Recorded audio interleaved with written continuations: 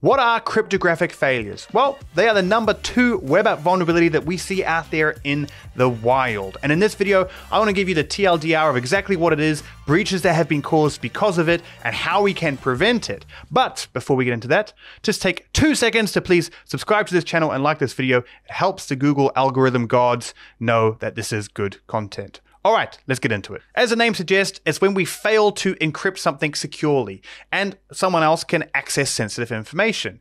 But how does this really happen? It typically revolves around 4 different failings. Use of weak or deprecated cryptographic algorithms, poor key management, lack of encryption around sensitive data, insecure transmission of data, or improper implementation of cryptographic protocols. Now this all sounds really complicated, but when you boil it down, it's really not. Let's start with that first one, weak or deprecated cryptographic algorithms. This is probably the most common area that we see out there in the wild.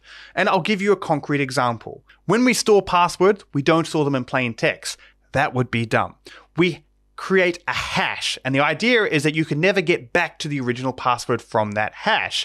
However, there are hashing algorithms that were popular that are now known to be insecure. The most common is MD5. If you are hashing your passwords in MD5, that's basically useless. But there's still lots of applications that use algorithms like MD5 to hash these passwords, which is insecure and a cryptographic failure. I'll give you a great example. There was a company called Freecycle in the UK, and they had a significant breach which gave them the user IDs, username, and email addresses and hashed passwords of all of their users. Now this is a bad breach, but it wouldn't be the worst because the passwords were hashed, which meant that the attacker shouldn't have been able to access them. However, take a guess at what happened. They had used the MD5 algorithm to hash them.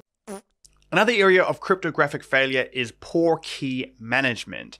Now, cryptographic keys are just like any other secrets like API keys or passwords, where they can be very, very sensitive, which means we don't want to hard code them and we need to manage them correctly.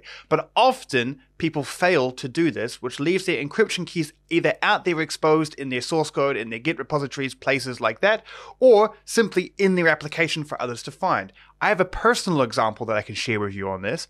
I was stuck in Paris for the COVID lockdown in 2020. We had an application where we had to put in our information every time we wanted to leave home.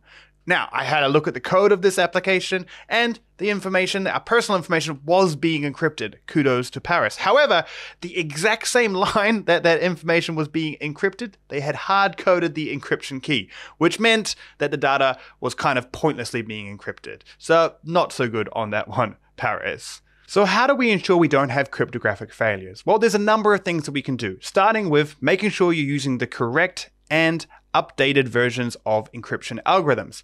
This means that we never use something like MD5 to hash passwords, we don't use TLS 1.2 or lower, and we definitely don't use SSL 2.0 or SSL 3.0, as these are also, despite being very popular, have pretty big vulnerabilities within them. Another area is to make sure that we are encrypting everything that we need to. We're never storing passwords in plain text, and we're adding the correct encryption layers using those correct algorithms.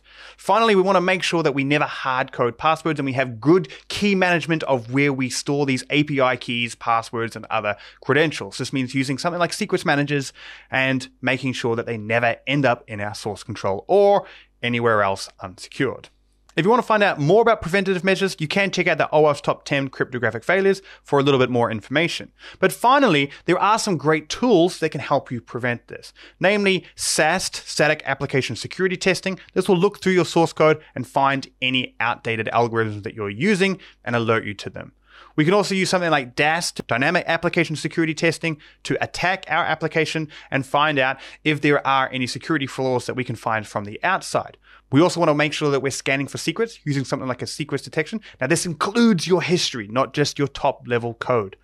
And if we want to go further, we can even implement some kind of cloud management tools to ensure that everything is up to date and we have the correct permissions and encryption on our assets like our data buckets. If you're looking for some open source tools to help you to do this, I have some links down below of tools that I really like that are open source. Or if you're looking for a one-stop shop, I'd really recommend checking out the A02 product suite, because this will enable you to be able to implement all of what we just talked about for free immediately with just a few clicks.